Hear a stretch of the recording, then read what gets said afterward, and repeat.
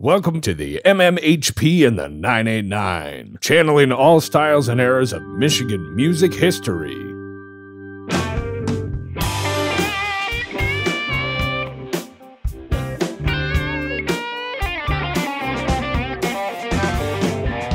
Hello, Michigan music lovers. This is Scott Baker. I want to welcome you to the Michigan Music History Podcast. I am flanked by Michigan music royalty. To the left, Dr. J.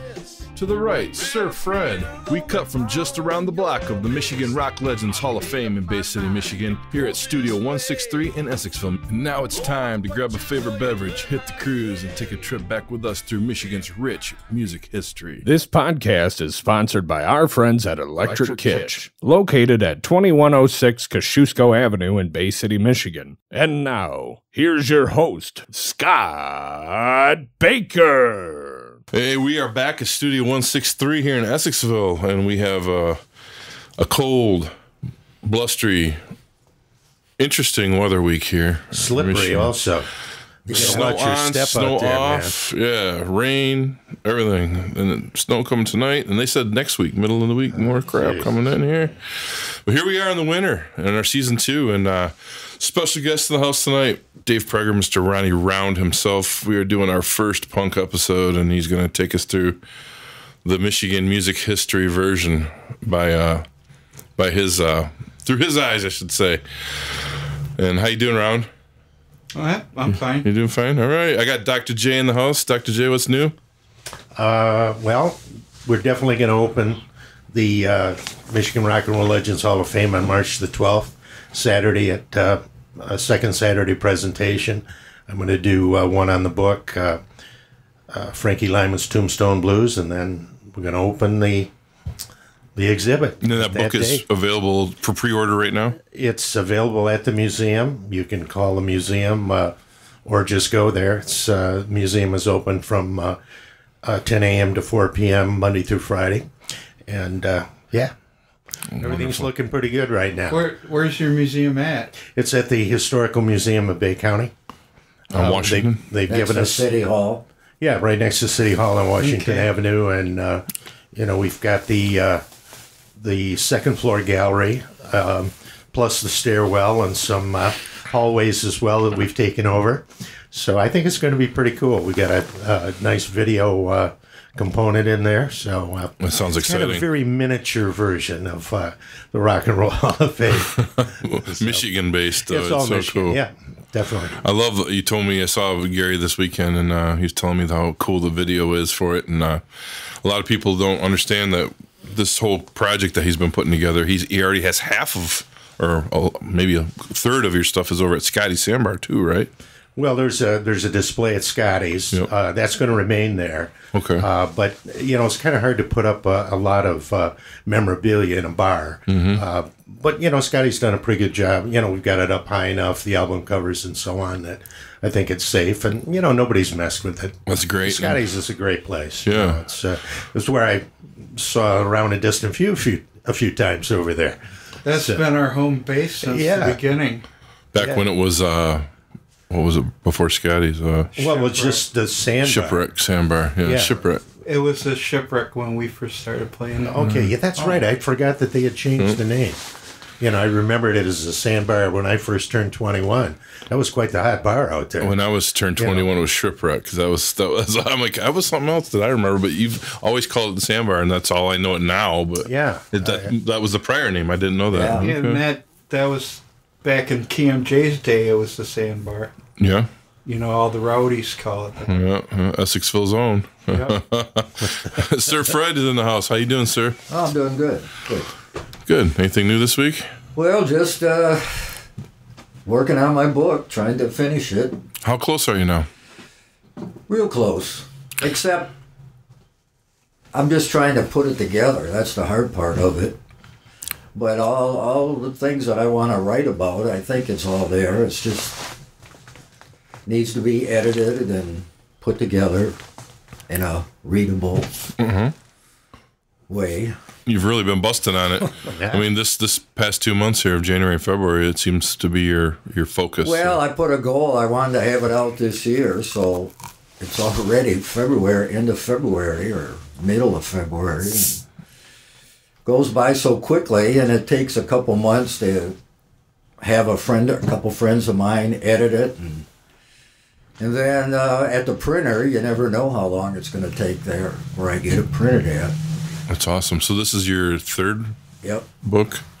Gary's first is coming out here when the Rockwell Hall of Fame Legends opens up here. Oh my gosh, you guys are rocking it. You know, everybody's really into the art right now, and I want to say Mike Beatty's in the house too, our archivist. Thank you, Mike, for coming along. Round, you are back in the studio wrapping up an album that has been started how long ago? An EP? Before the heart surgery. When was the heart surgery? Because people don't even know. 2016. August 2016. And you are going to put a little bow on the career of Round in a Distant Few with this release, you said? I've been thinking about it. There's other things I want to do, and I'm not getting no younger. Yeah. Well, you do want to remaster the records, because I know that you've been in talks with me about that, so that's something sweet. I know you do, too. No, I can't wait to dig into those things in the studio.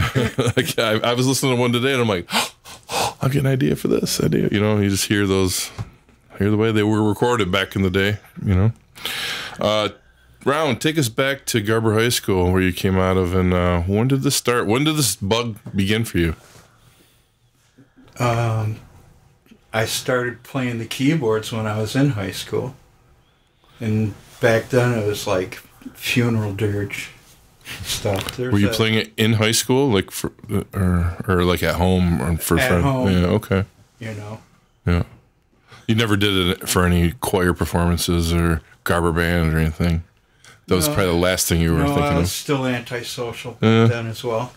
Now, you went to school with the Burdens, right? That would have been... Did you graduate with Dave? And KMJ, yeah. Okay. KMJ band, too. Judy Jacobs, was she in your class?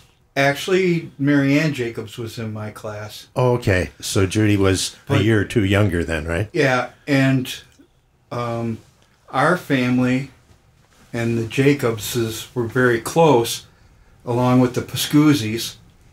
And we used to have a big picnic out at State Park every year, all of our families. Wow. You know, so. Yeah, I taught at Kramer Junior High for many years with Judy. You know, she was a real good friend of mine. And I'm really dating myself here, but I had Marianne in a catechism class. When I was teaching in Bay City, my first job in Bay City was at St. Joseph Grade School, where I went to school. And they hooked me into teaching a catechism class.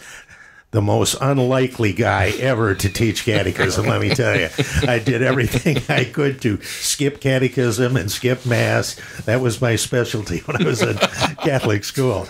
But anyways, that's how I got to know Marianne and Marianne's mother, and Judy, of course, who was a couple years younger. Suzanne. Yeah. Well, you know, it's real interesting. Judy gave me her mom's yearbook, and she graduated the year after Madonna's mother. And so this yearbook was Madonna Fortin, was her senior year. It's got all kinds of pictures of her as a cheerleader and, you know, president of the, you know, I don't know what. Sorry. Yeah, interesting stuff. My mom graduated with Madonna's mom. They were like... Oh, really? Yeah. So she went to St. Joseph also? Yeah. Yeah. So did my dad. But they didn't know each other. They met at Chevy's. Chevy's. Working at Chevy? Yeah, that's how they met. Wow. Then once they got hitched, you know, she didn't have to work there no more. Oh, what was your mom's maiden name?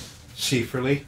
Okay. So do you have that yearbook by any chance? I could, because I have her box of stuff. Okay. And there's picture books where I opened one and all the little graduation pictures fell out. Oh, okay.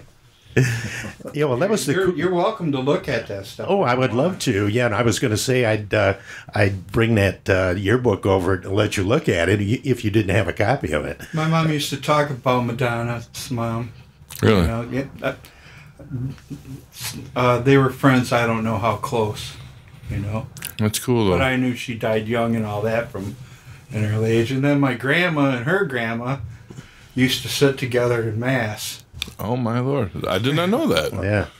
Well, you know, the nice thing about going to a small high school like St. Joseph was you knew everybody in the class.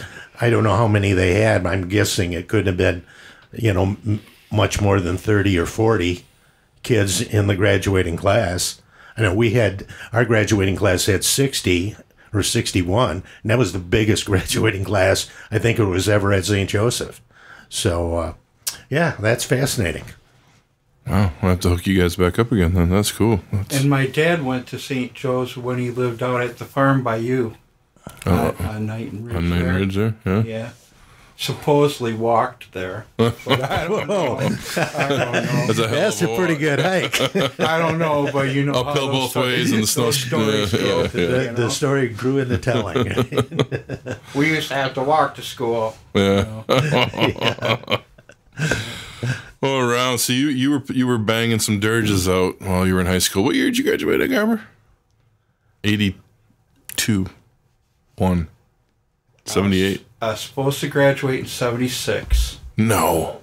I always get this wrong. Okay, well, and then if you look at the 77 yearbook, you'll see a picture of me that says, how long have you been around?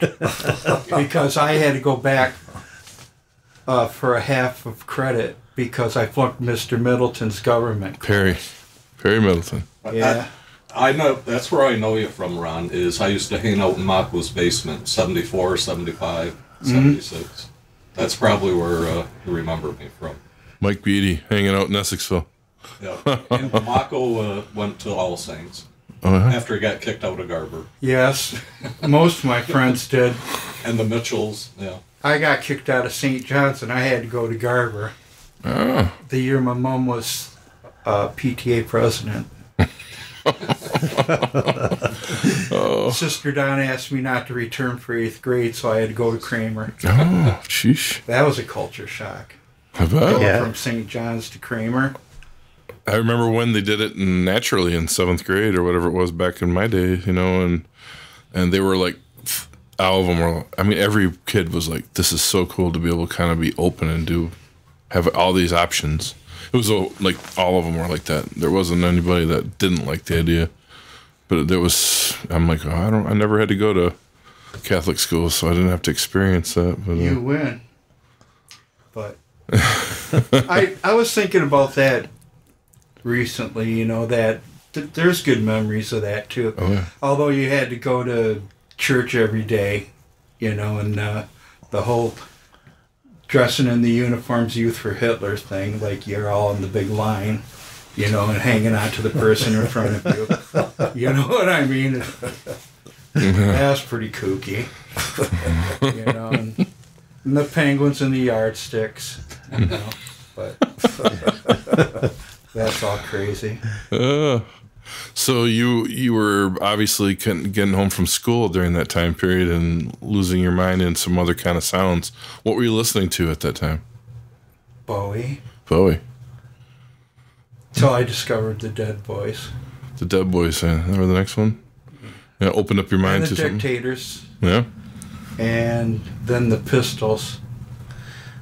Yeah. And that came right around the time of graduation, eh? Oh, we all discovered it about the same time. If he was hanging in Mako's basement, he probably was listening to it too at about the same time. Wow. But I think at that time they had the place above Freeman's there, the old Irish's Market. Mm.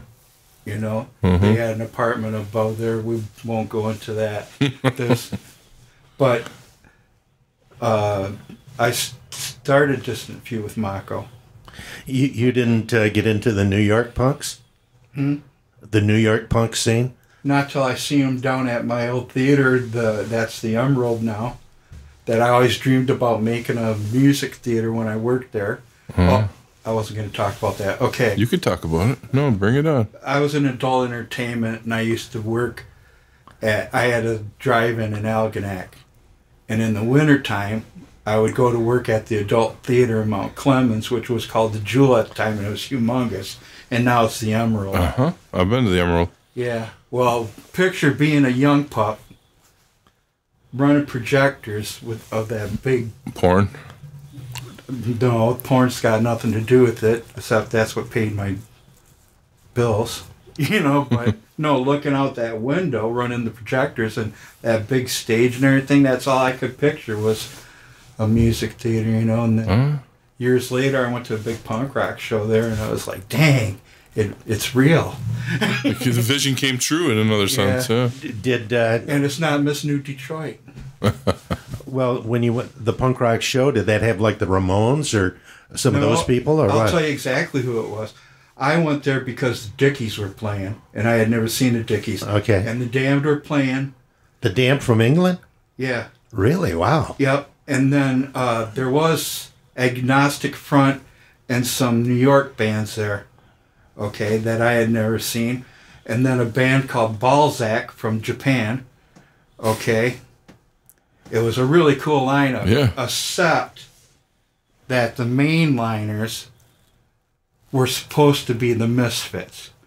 And you had all these little kids dressed up with their Misfit garb and that, and the masks, and that all geeked up. So they're headlining. Mm-hmm. Not the Damned, not the Dickies. But for them, right? Yeah. Yeah. The Misfits. And here's what you get for the Misfits. All right. The muscle bass player with the squirrely banks. Marky Ramone on drums. Really? Yes. Sitting in. And then a young pup on guitar that looked like Greg Scripjack. And all the songs were the same beat, and it sounded like the Ramones do the Misfits. No doubt. It sucked. We left after one song. No Danzig? No what? No singer? No, it was just that Jerry Only guy was. When Jerry Only was of them. Okay. The muscle bass player dude. Okay. Yeah, and then a kid that looked like Scripjack on guitar, and then Marky Ramone on drums, and it was all the same beat. It was terrible. What a memory. What year was that? I don't have a clue. Mm. You'd have to ask 80s. Ask Neil. Yeah, okay. He remembers all that stuff. No, it wasn't the 80s. It was the 90s. Oh, yeah? That was your first trip to the Emerald? Since the day, yeah. Since the takeover. And that's when you started getting into New York bands? New York punk? No, I liked the Dictators. Okay. I always liked them from the second I heard them. Okay. I still cover them. Yeah.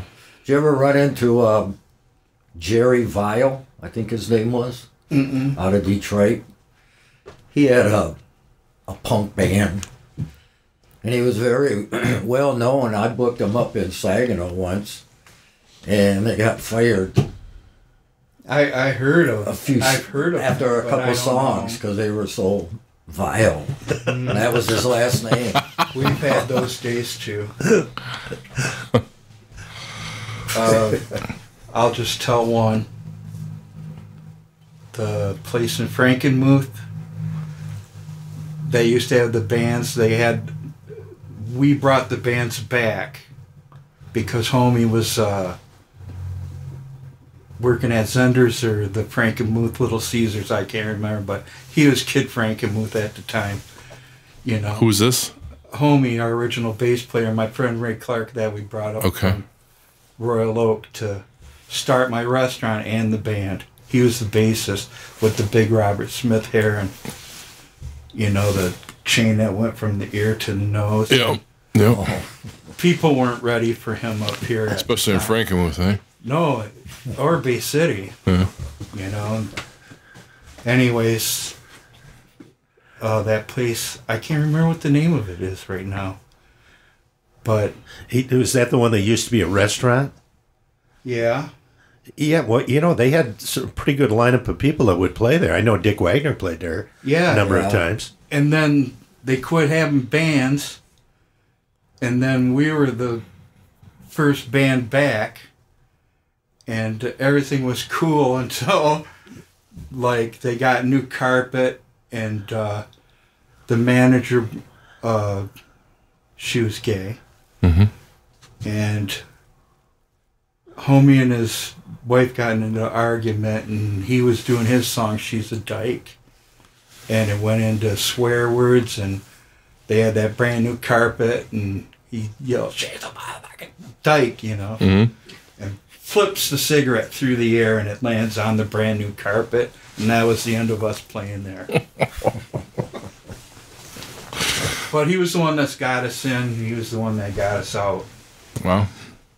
A true punk rock moment. No, Yeah. and I don't mean that bragging in any way. No. Because we were just like, we watched, me and Neil and Mako watched that cig just like fly through the air like, oh man. You know, and that lady standing there, it's like, and he already, you know. Oh. And Neil is Rob Atha, who's been your longtime partner on a lot of this. Back a long ways for your production work and your guitars and songwriting. Me and Mako and homie brought him in when he was a kid. Yeah. Yep. And Mako's real name is what? Mark Nearing. Mark Nearing. Okay. I just want this for on the podcast so people know if they're looking up the names. You're using a lot of slang that only some of us would know today. I always do, sorry. Yeah. I have my own language. That's all good. How did Atha get the name Neil? Because when we had the restaurant, you remember the Young Ones? No. The English punk series, rock punk show. series, yeah. There was Neil the hippie, Oh. and he cooked it. There were a bunch of English school kids, and they were all different. Vivian was the punk he had the studs in his forehead, and That was a funny series. It was there was a kid that was like a suit, but he was shifty, you know. And then Neil was heavy, you know. He was Neil the hippie, and that's how Neil was when we first met him. You know, we were like, "Sorry, kid." Anyways, everything was heavy and stuff, you know. So I just called him Neil, and then.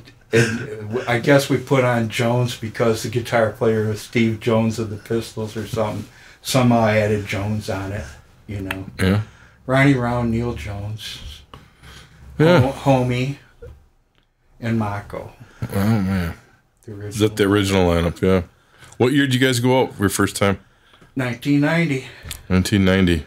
Now before that, give us a little backstory of coming out of high school in the 70s then, and what did you do musically that built this up? I mean, that was your first real trek to the stage, or had you done a few things I had before a bunch of weird songs, and you know the neighborhood kids thought they were cool, but it was funeral dirge, and I experimented with drugs at the time, you know, and there was like just really weird songs, and I did a solo.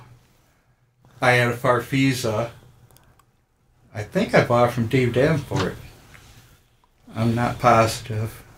But anyhow, it was called the Midland Backyard Tour. It was like this rich girl's house. And it didn't go over well. What year was that? Probably 70s. Really? I probably was still in school. You got any tapes of that laying around? No. There you go. Get that box set history stuff. Oh, there. I got demo tapes of the funeral dirge stuff. I'm going to be digitizing it. There you go. Like I did the Dear Mom thing. Right on. But, yeah. So that took you through the 80s, just experimenting and writing. And what year did you decide I want to get going? The 80s. Because you got a lot of 80s in your sound too. For your style of punk is a blend. I'm gonna keep it short. When I graduated in '77,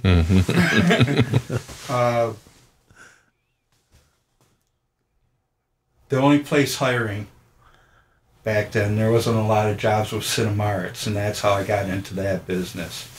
Okay, I went there, and I went up the ladder fast. It was easy, you know. It wasn't even like a job. It was just simple, you know. If you could tolerate it, you know. There's a lot of weird stuff, but anyways, I shot up the ladder fast. Went to Fort Wayne, Indiana.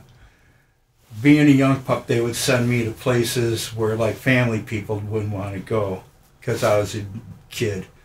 Okay. So I went to Fort Wayne, Indiana, got blasted out of there, and ended up in Algonac with my own drive-in on 28 acres of land with 2 private spring-fed ponds and the Algonac State Forest over here. Uh-huh. And then when they turned it adult entertainment, the 2 neighbors on this side were our houses. So it was nice. For 9 years, it was a boy and his dog fishing, hunting, whatever I wanted right on that land. Oh, wow. But to get to the point, it had a trailer and I lived right on the property. And I wrote the whole Different Shade of Gray through the 80s on that Farfisa in the trailer. So that came with you. You took that around with you. Oh, yeah. Huh. Where did you record A Different Shade of Gray? That had a, kind of like a big. I was kind of surprised because I guess I'd listened to some of your stuff in reverse order. Yeah. And then all of a sudden this comes up and it's just like all these production things and synthesizers and. A Different Shade of Gray was all the songs that I written or songs taken from the 70s when I was a kid with the Funeral Dirge through the Algonac years, you know, the trailer. And Dear Mom's recorded in the trailer. Oh, yeah? I didn't know that. And anyways, to answer your question, Frank Michaels had a studio back then called Poseyville Studios because he lived on Poseyville Road. And I don't know how I met. Somehow I met them through Z93 because my son. No, that can't be true because I recorded it there. I don't know how I met them guys, but we got to be mates. And I recorded out there. John Presler produced it as well as Frank. You know, and that was your. And that's where we did Different Shade of Gray. 12, 13 years of music, your first record, and you had all them years to write it. Yeah. So you had all them ideas going into it. It was like my greatest never released hits. I got it. You know. Big debut. Yeah. Did Atha play on that album? Yes. Yep. How about Mako? Was he on there too? Mako wasn't with us at that point. I think it was Todd Kula or Johnny Curry took Mako's place. Mako went on to do something else. I can't remember. Same homie went on to do Beaver Shoot, the punk porno rap thing out of Detroit. Yep. Forgot about that. I remember hearing about that. So that's when I got Jody Buchek was on bass. Okay. Huh. So Stephen Kelpinski on keyboards. And then I think later Judy. Yeah, Frank and Judy, they were still playing together, those two. And they're still playing with me too. The last show I did, they were with us. Wonderful. Wow. Cool. So that came out in 90, around 91, somewhere around there? That was 93, wasn't it? Yeah, the CD was 87 was the, I don't. So it got put on CD later. Yeah. If we look on the Round and Distant Few Facebook, it'll tell us. Yeah, okay. I can't remember. I think it was 93 because I was on there today looking at it. Okay.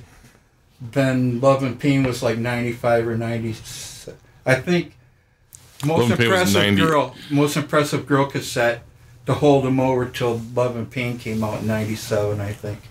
Cassette only release? No, Love and Pain was CD, but Most Impressive Girl was cassette. That's what I mean. Did you put that on here? No. Pissed at the World was a single version. That's the one that we got the overseas airplay with. Pissed at the World, Vampire, and I can't remember the third one. When you were doing those and you started doing shows, did you go out with anybody else? I mean, who were you getting booked with? Any good pairings along the way of Michigan artists that you... Sure, Feisty Cadavers down in Max.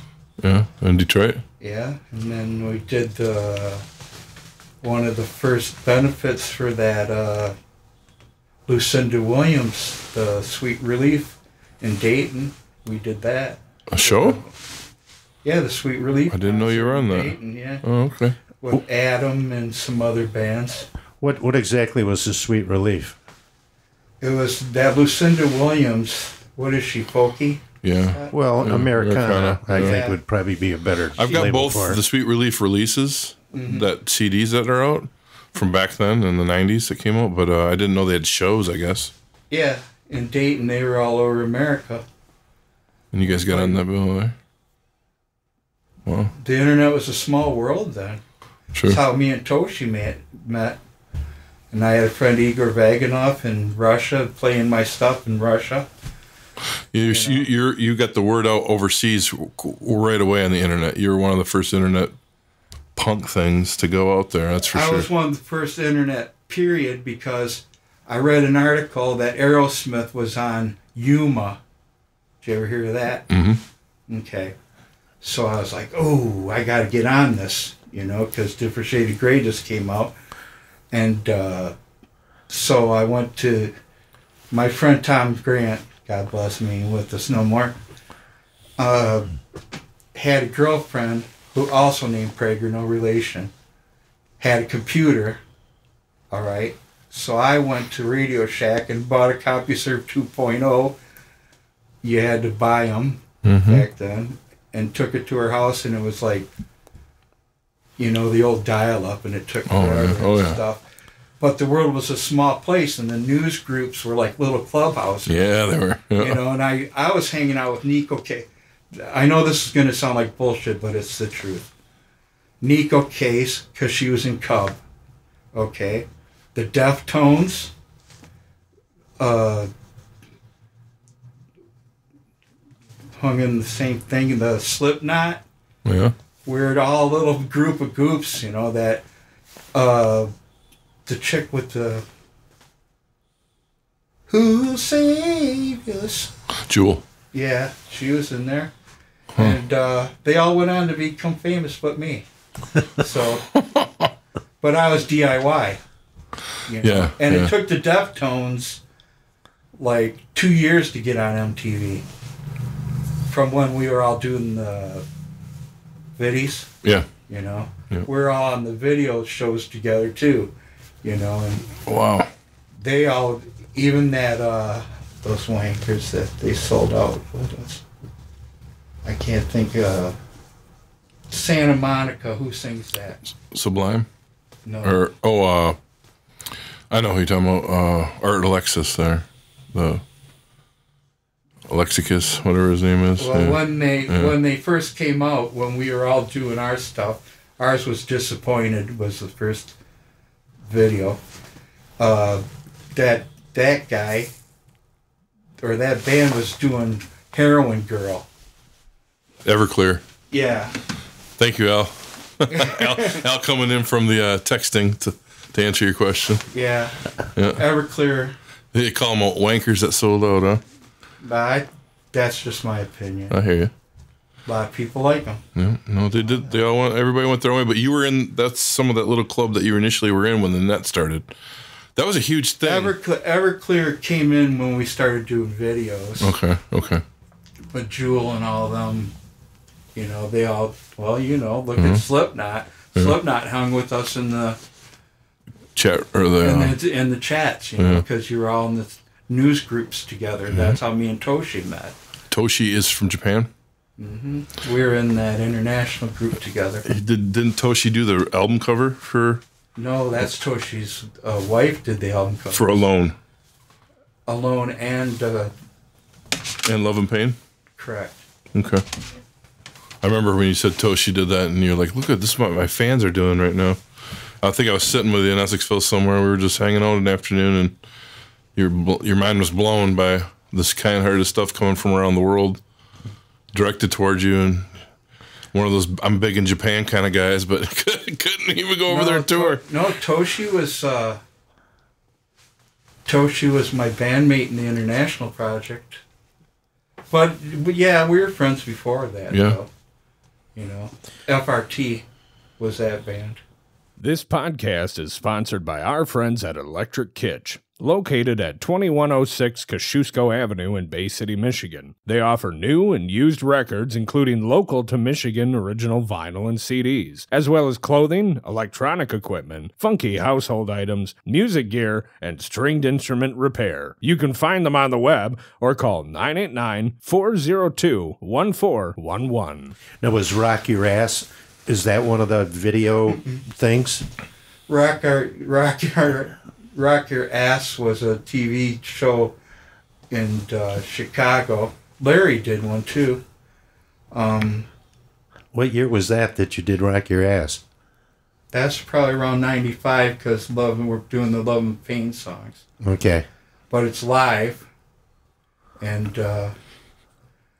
Neil breaks a string and then he somehow his chord was going or something, and me and Scooter were like tripping out because Scooter was playing drums, and Scooter co-wrote "Pissed at the World" too. Oh yeah. So, well, you guys covered that pretty well, though. When he broke the string, it was like kind of like a bass and drum solo going on there for a while. Oh, Jeremy Race was the bassist. Oh yeah, I remember. And he had that Fancy Lad. He was with the Rugbies for a long time. That's right. And he had that Fancy Lad bass. What is that? A 5-string or something? It's been a while, but yeah. Well, it's what not a whole lot of people have them, but if you're good, you can play them. And him and Scooter covered it. Yeah. Damn. I haven't seen that video in years. I mean, it's probably since it was been uploaded. It's all over the internet. I hear about it all the time. Yeah, it's on YouTube. It'll come right up. When my friend Cubby, Kevin Cole from Marine City, not this Kevin Cole, he did Dear Mom with me.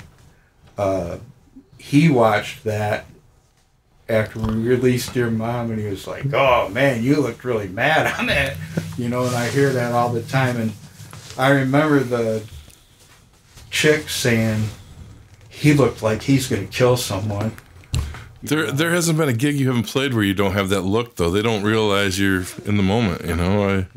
Every time I've ever seen you on stage, I don't realize you're happy and hanging out outside of here, or not happy all the time, but you're a nice person to hang out with. But when you get on stage, you got that persona. It hits. You're thinking of shit. You got your mind's into the music, and or whatever's wrong, and it's eating at you.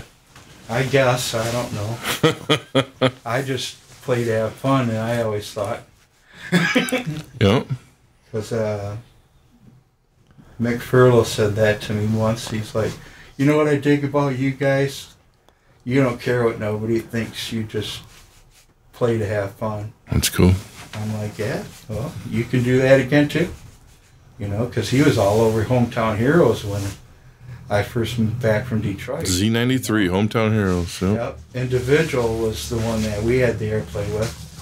That's how I met Lizard. Me and Lizard became friends because we were at Scotty's when it was a shipwreck, and he had Lizard on the rise.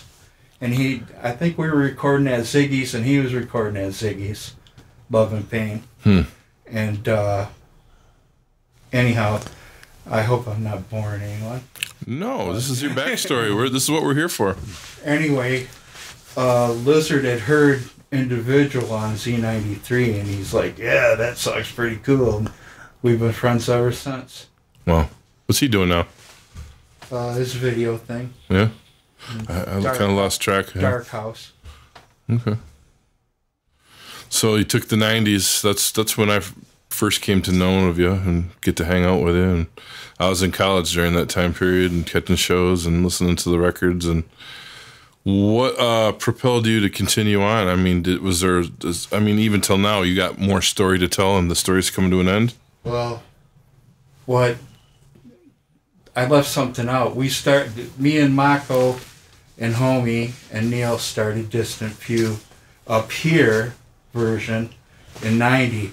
But the original version, and here's the MC5 story, took place when I lived in Royal Oak in the late 80s at Rob Tyner's house with Rob Tyner Jr. on drums. Oh, I didn't know that. Yeah, that was the first Distant Few. So anyways, Rob Tyner Jr., Brendan Donovan, and me we're practicing, and Rob Tyner Sr. says, "Hey, you guys are ready for management," and then like whispers, "Ditch the old guy." And I was only in my 20s and they're in their teens. And I don't know how old he was with his big wrestling belt and Ted Nugent moccasin boots. You know what I mean? And I was like thinking, man, what a wanker, You think he'd be on your side at that And point. the other, and like Brendan Donovan's mom and somebody else's mom were all calling Rob Tyner like, don't throw him out, he wrote the songs, And So what did Rob ever have to say to you? Anything good? huh? Did he ever talk to you? The only thing he ever said to me was when I met him, he said to me personally, Rob Tyner, and shook my hand with the wrestling belt and the, Moccasins. yeah. That was it. Just introduced himself to you. And then that was the only other time I heard him talk, and it wasn't directed to me, but about me. And it's like, you guys are ready for management. Lose the old guy. Wow, right in front of you. Yeah. In my 20s. So then when the day he died, we were playing the Shipwreck. And I said, I'm going to do this song for a friend of mine. And then I went, no, that's a lie. He wasn't my friend. But I'm still going to do it for him. In fact, he was kind of an ass. That's what I said. But we did like a Dictator's song for him or something. Oh. Did you guys ever cover an MC5 tune before that? Or no? Mako. Mako, yeah. KMJ. Yeah. Mako, but before Mako died, he was doing stuff for the record store, fixing up guitars for him. The Kitch. As Yeah. Electric Itch? yeah, and they gave him like some imported MC5 album. He was so proud, and just before he went, man, he was just. I didn't know happy he as was a- down there at the Kitch. Kitch is our sponsor for the show. That's And cool. I didn't know he was working down I'm just going there. by what Mako told me. Wow. So, That's wonderful. you know. They're great people. Yeah, We- he was fixing up guitars for him when he died. I didn't know that. And Jordan does his own now down there. Well, Mark was fixing them and painting them. You know how fussy he was. It looked good. Yeah. Wow. And he got that MC5 album. I think it was an import. And boy, oh boy, I heard about that for every day for a week. Back in the Not longer. 70s in his basement, I heard MC5 for the first time by KMJ playing.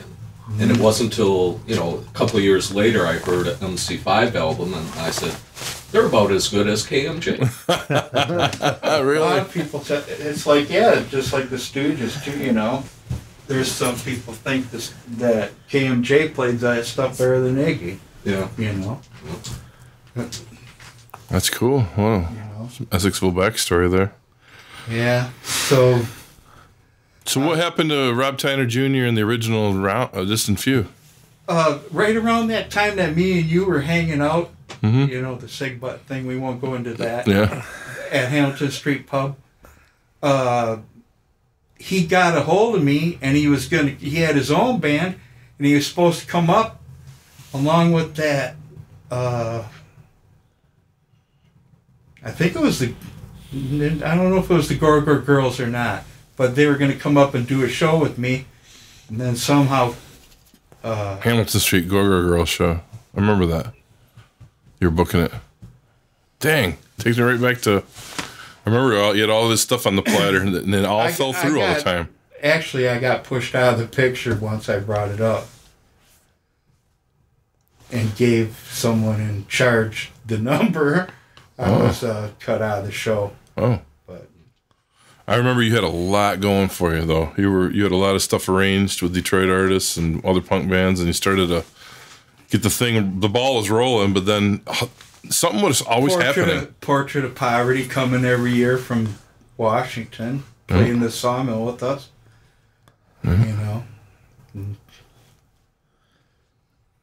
Yeah, you put out an album in 2021, right? 20. or 2020, but that was No, not 2021. That was last year. That was in 2021. That was last year. We're in 2021. Oh, it's probably where we released it digitally. Love and Pain. Is that the one? This is from 98 or 97 though, right? Yeah, but it just was. It says 2021 because it was released digitally, and you remember, Scott, because that's when you first started talking about. Yeah, when I was doing stories. Oh no! When you first started talking about remastering it for me. Oh yeah, well Rob's been talking about that with me for a few years since I've got my studio going. We added the New Order cover on it when we reissued it. Okay. Because I got finally distribution through DistroKid. Right. That's why we're all. Yeah. I've got the original 3 anyway CDs here. That's good. Yeah. I don't even have them. No, you always supplied them so I could write about them, you know. But well, you and Tom Gilchrist. Tom Gilchrist. Yeah. Now is that the album that has Bizarre Love Triangle on it? Bizarre Love Triangle just got added to the digital thing in 21. Oh, so it's a bonus track. Yeah. Okay. So that's a more recent recording then? Mm-hmm. Oh no, it was recorded for a New Order tribute album, okay. And then they said different genres and that. Anyways, when we submitted it, they're like, hey, no punk rock, only electro, blah, blah, blah, and stuff, you know. That's what happened to us when we played overseas, too. We were DIY, cassette only, you know. Lord Litter, who was giving us the airplay, friend of Toshi's, he was German, sent me to a distributor in England, and I called him on my mom's phone in England, you know. And I was like, yeah, we need distribution. We're getting airplay. What are you playing? Or what kind of music do you play or whatever, you know? I said, punk rock. And he's like, no, we only do techno or something like that. Really rude, like you hear about, you know. Right. And then he said, what format? And I said, cassette. And he said, good luck. And just that was the end of that. So you didn't, they rejected your cover of Bizarre Love Triangle then?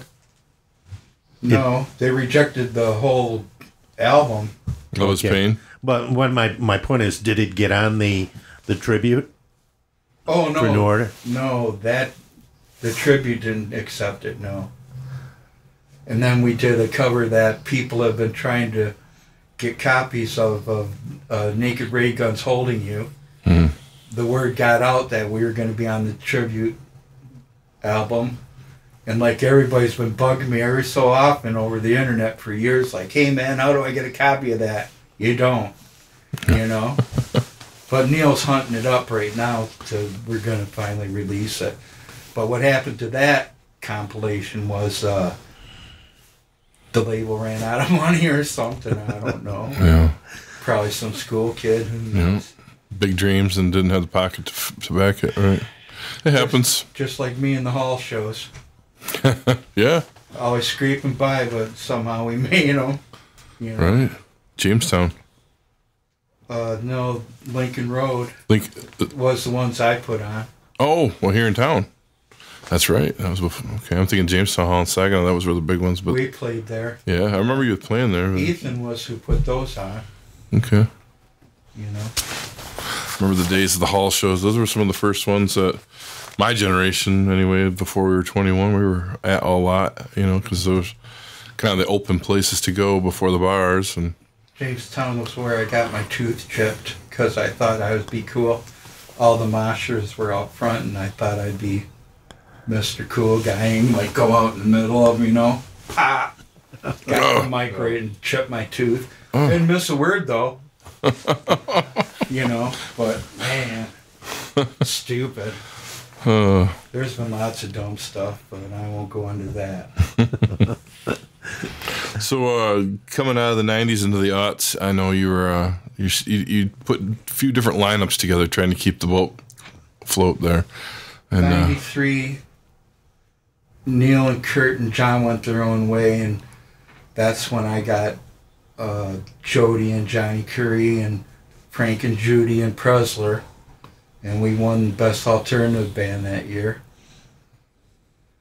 That was 93? Mm-hmm. Holy crap. Yeah. Yeah, Radiotherapy was out. That's where they all went. Yeah. Robin, no. They all went there to do their own thing. Mm-hmm. So, give us a little bit of rundown of where you were heading going into the change of the century there. Where was your head at? Internet got a little bit better. Actually, what happened was Toshi and the FRT thing happened first. Toshi and Francois. Toshi was sad because he didn't have a band. Francois lives in Paris. He's the guitar player. Toshi's keyboards and everything else in FRT. And well, now he's Mr. Horror Soundtrack composer. You know that if you follow my Facebook. You know, he's putting out something every week. But anyways, Francois's girlfriend lived in Japan. Francois went to see his girlfriend in Japan, and him and Toshi wrote like all this crazy Frank Zappa like stuff. Then they sent it to me, and it was the only music I've ever had to transcribe. I don't ever had to do that myself. You know what I mean? But I had to write it out because it was just like Zappa. It was everywhere. You know what I mean? You had to give yourself some kind of map. Yeah. Yeah, exactly. So we did, and one song was called Alien, then the other one was about Meat Man, Polly's brother, the Burden sound guy. Paul Schultz. Paul Schultz's brother Joe. Joe. Yeah. That died. One Way Ticket to Hell. It was about that. So you did all the lyrics to the music? They sent you the music and then Yeah, and you did the lyrics? I had to drive to Detroit because you had to do it all on computer, right? For the first time? Yeah. So I went down to the studio. My friend Joe Glass had moved to Dearborn, and he opened a studio called MFG with Gordon, like the Rowdies or something like that. And I did Toshi stuff there, and I liked it so much and them so much that I told Neil and them, come on, let's go down there and do Alone, you know. And we did. It was a long drive every Sunday to Dearborn, but and it was always raining and really hard where you had to pull over and that, it seemed like. But yeah, that released in 2000. Right after the FRT stuff. Okay. I don't have any of the FRT stuff. Yeah. I can get that to you. The Alone, though, that's the EP. That was your last round of Distant Few up until this one we're working on now. The one you're working on now, which is wrapping up everything since then. Right. Do you have a title for the new album that's coming out? Yes. It's called We Never Did It For You. We Never Did It For You. And it'll be the last in the Distant Few. You're going to call it a career, you're thinking, with that one. Yeah. Fancying maybe a Ronnie Round cover album. I've always wanted to do that. I have my own ideas about the associations, Never My Love, my version. And covers. Yeah, doing covers. Yeah, undercover. That's cool. You know, you could also benefit I think you have so much oddball video stuff that you've done over the years. To put a DVD out, just compilating all your stuff from your videos to your personal stuff, you know? Yeah. I mean, you're one of the, we've been working on that. That'd be cool. You know that my next okay, right now I'm packing up the store because some fascists bought the building and we're all getting evicted. Okay, so now my garage sale is going to be out of my house. And you are currently own a record store called the Avant Garage Sale, right? But it's just a booth and a. Yeah, I know where it's at. Yeah. Yep. Yeah. You ever been there, Fred? You ever go to a record shop in there? No. And t-shirt shop. Where is this? It's behind Dobson's. On Wilder. Rent a car. Oh, there's a big flea market behind there. He's got a record store there. The old Jim. Well, you got 2 more weeks. I was wondering if they ever had records in there. No. Yeah, I do, and then Don. The other guy has some down at the other end. Yeah. Yeah, Don passed on, and they got his stuff. Okay. You know, because he used his head ahead of time and had them. He took care of his own business, and then when he died, they got his records. Now, is this used records? Yeah. Yeah. And it's all types, or are you pretty much specialized in all punk? genres. Okay. I even got the sappy organ ones. You'll never see me play testing those, though. Okay, I'm looking for a Bay City Rollers record to display, not to listen to. Would you happen to have any Bay City Rollers? Yes, I can hook you up. All right. And it'll be my gift to you. Oh, that'd be pretty cool. I'm looking for one that has some tartan on the cover. So, we've got their handprints at the museum when they came here in 1977. I'll look through them. I think I got two right. Ooh, all right. They actually sell fast, when you do have them. I was surprised. Yeah, I was, went to some record stores. I went to Electric Kitsch, of course, and I couldn't find anything. Geez. And I remember when they came up here and that, I thought, man, what the PU? Because you watched them on Saturday morning, and they got little 11-year-old girls like, ooh. Yeah. You know what I mean? And they had their shirts off and stuff. You're like, what the hell? What is this?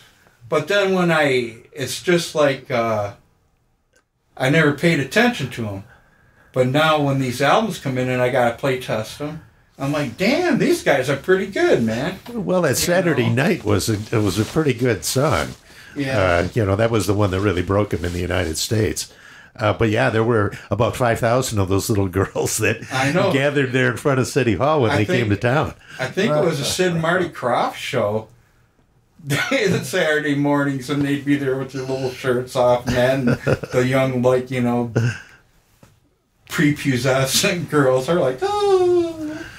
Like well, one of the guys in the band got in a little trouble with underage girls, I think. Oh, boy! Yep. But we are getting the key. I'm trying to think. Derek Longmuir, who is the drummer of the Bay City Rollers, he had the key that was presented to the band by then Mayor John Willards back in 1977. And there is a pretty big Bay City Rollers fan club here in the United States that's still pretty active. And the gal in charge of it, her name is Rebel D'Alia. Cool. That's a cool name. Yeah, I know it, isn't it? Just sounds like a real punk tough gal. Than Rebel Wilson. Yeah, there we are. So anyway, she got Longmuir to mail her the key. And she lives in Kentucky, and I've just been emailing with her. She's gonna drive the key up here to Bay City. Whoa. Nice. And we're going to mount it on the wall there at the Historical Museum. Yeah, so this is going to happen pretty soon. You know what? I hope she comes in the middle. I think it's going to be on the weekend, but it would be cool if she came here on a Thursday and we could talk to her about the Bay City Rollers. Yeah, I don't know. Totally. We'll see. But we are going to get that key. That's cool. There's some good keys. What year were the Rollers? I think I had my store here in Bay City at that time. Yeah, they hit it big in 1976. That's okay, when, I wasn't, because my record shop here was 75 to 77. Yeah, and by the time they came to Bay City, they were on the downturn. I think they had maybe their last charting hit came out when they were in Bay City, but they didn't perform. There was some sort of contractual thing. That sucks. But I don't even think I carried their album at my store. Probably not. You had, Fred, you had kind of more. I don't want to say. Yeah, you didn't do too much of the pop stuff. I bought some pretty cool albums at Fred's store. Did you go shop around at Fred's store back in the day when you were a kid? Well, I was in the Davidson building. Let me answer that. I'm trying to remember. Ursa Major? Ursa Major. Dick Wagner. Yeah, Dick Wagner's band. In My Darkest Hour. Oh, hell yeah. Yeah, that album. Okay. I had that one. Remember that? Oh wow! You guys are all connected in a strange. All of us. That's kind of cool. Yeah. You know, record store owner. I mean, Rocco's basement. yeah, that's just wild. So, Round, I've told you this before, and you always usually laugh at me, but for people that have never heard you, because you have a very unique sound musically, it's a good combination of a lot of catchy, good stuff. What was your impetus for ideas behind, like, your creation of music? Like, what could you tag it to? A little bit of what? Like, how did you cook your meal, man? Oh, I don't know. I just always wanted to do my own thing. And if it sounded like, the song that I wrote for Gargoyle Girls, that B movie, Rip Me Apart. If you listen to that, I thought that sounded like Danzig, and I hated that song because I sound like Danzig. That don't sound like me. I hear Cure in your music. I hear Bowie, I hear Dead Boys. Oh yeah. And there seems to be a lot of maybe songs about relationships. Yeah, that's because I'm an L. Romantically. Well, there's a lot of loss, a lot of pissed off, a lot of losing, and the angst. Yeah. I mean, you're always looking to be the one that was beaten up all the time, and come get me, and then you laugh at their faces by the end of the tune, which makes sense. I mean, that's total punk, but. Well, there's a long tradition of that. Del Shannon was the master of those kind of songs of, heartbreak and, things going the wrong way. And, he made a career out of that. Honestly, what it was is that, I know it's hard to believe, but to this day, I'm shy around girls, and that's why when I go in the grocery store, you get one on each arm. I'll never figure it out, man. Oh, I did not. Well, that's one of your song titles, right? Shy Boy or something like that? Yeah. Yeah, and that is pretty fitting. That's pretty accurate, Shy Boy. And all the girls that know me will call me that, Shy Boy. But, you see me with Rachel Shore. That's Dave Shore's daughter. I never met Dave, I don't think. Or if I have, I don't. He used to do the parades and the telethons. Okay. Santa Claus. It sounded familiar when you said it to me and you introduced me to her, but okay. Yeah, he was a cool guy. He's the only reason I did the telethons. It wasn't Terry Watson. It was like, he was always cool. He'd ask us and we'd do it both days, four shows a day. In the Bay City Mall? Essex Mall here? Is that where'd you do them at? One was at the old Labadee downtown, and then, man, they jumped around. I can't really remember. I remember the Labadee was the big one, Is that Dunlop Labadee? No, they were different ones. Oh, yeah. They're all in the ballpark there. I can't remember. Well, that was. I think he runs that Dunlop. building's still empty. Oh yeah. I'm not sure. Well, fantastic, It right? might have been that building that Art was going to tear down. It was created for carrying at one point too. When I was at Banana Bay. Okay. So you said it was a car lot downtown and it was empty. That was the Jerry Lewis telethon weekends. Yeah. You got them all on video? You have copies of all that? I did. I don't know if I do. Neil should have them. I was going to say, that'd be good for this historical retrospective thing. Yeah. That's kind of cool stuff. Oh, you mean the... DVD or something, documentary, yeah. The documentary series. Yep. Now, if I remember correctly, Bizarre Love Triangle, going back there again. I'm a New Order fan. I can't help it. Is that the one you dedicated to Carrie? All right. Is there a story there that? Yeah. Is it a heartbreak story or? I had a best friend. When I graduated in January of '77, I met a girl down my basement, my mom's basement, playing my music, and she thought I was cool. And I ended up moving up to Hale. She lived in Hale. And anyways, I came home one weekend. Oh, me and that girl didn't work out, but me and her sister did. Carrie was the one that we hit it off. Mm-hmm. And I came home one weekend to my mom's on the Bovish, and my two friends, best friends forever, went up there with a ton of beer and got them drunk, and you can guess the rest. And, where's Round? We were supposed to meet him here, So then the guy that did that, his wife told me, because he came home and told her, about it. And I was like, what the... and I was going to, get violent, but he laid on the couch. And anyhow, to cut to the chase, she ended up seeing, and I was stupid enough to do this, him, the one whose wife told me rotating weekends.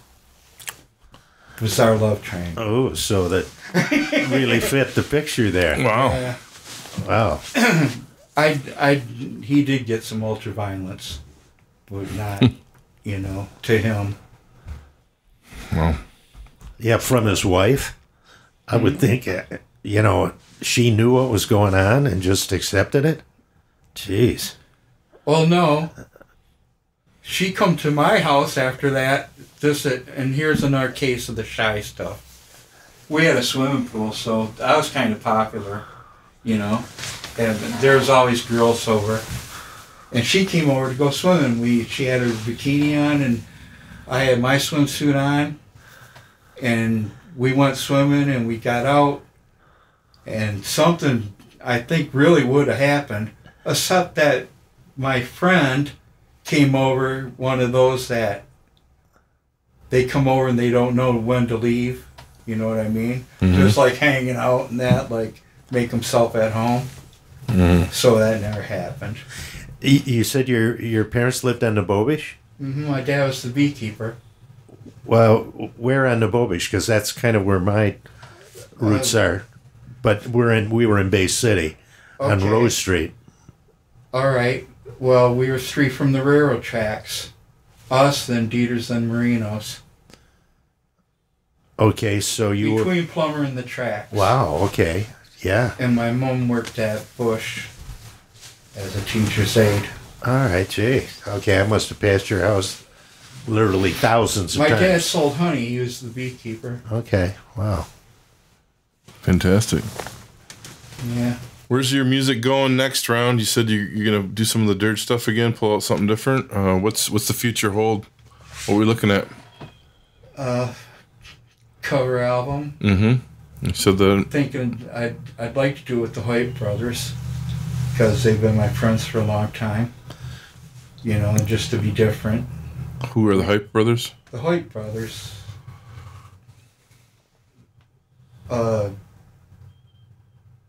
They were in Wizard. Right now they're the Weekend Warriors. They play a lot of like my birthday and stuff. Okay.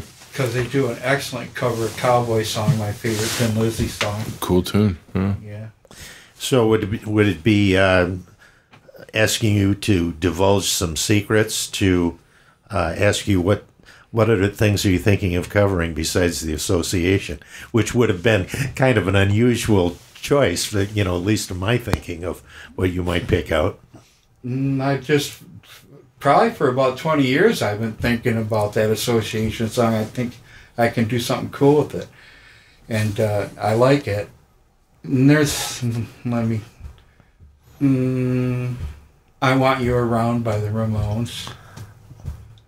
I don't know. I'm sure I could jot them down. Okay. I got so many that I love. And Yeah. Well, I love that song by the Ramones. That was my favorite song from their debut album. Well, thank you, Round. We appreciate you coming on the show, man. Yeah, that was great. This is a little bit of history here from center mid-Michigan here onward. I mean, like Al and the podcast studio, Studio 163 here that we broadcast from, this is one of the very original podcasting studios in town, the earliest podcast to come out of the Tri-Cities. That I caught on to. Then you were, and you were one of the earliest internet things too, so Yeah. a lot of internet and digital age breaking information there. But without really knowing it, I did know about this because of the GMAC thing. Right, it's a roundabout way. Yeah. Everything was tied together in our little town here. We all have been, though. Well, thank you, Round. Appreciate you, buddy. Thank you. I appreciate it. The MMHP is hosted on Apple, Spotify, YouTube, and our own Libsyn podcast site. You can also search MMHP 989 on Facebook for up-to-the-minute information, as well as both Dr. J and Sir Fred's album picks of the week, posted every weekend. You can connect with Scott on the web at scottbakermusic.com, Dr. J at michiganrockandrolllegends.com, Sir Fred at fredrife.com, and the Electric Kitch at electrickitch.com. This podcast wouldn't be here without special help from Studio 163's Alan Garcia, our podcast videographer and wingman, Mr. Mike Beatty, MMHP tagline specialist, Mr. Eddie Switek, and of course, Gary Johnson, Fred Rife, the Electric Kitch, and all of our special guests, and especially you listeners. We want to thank you. You've been listening to the MMHP and the 989. From all of us at the podcast, we want to thank you for tuning in. I mean, the MC5 are legit to me. Yeah.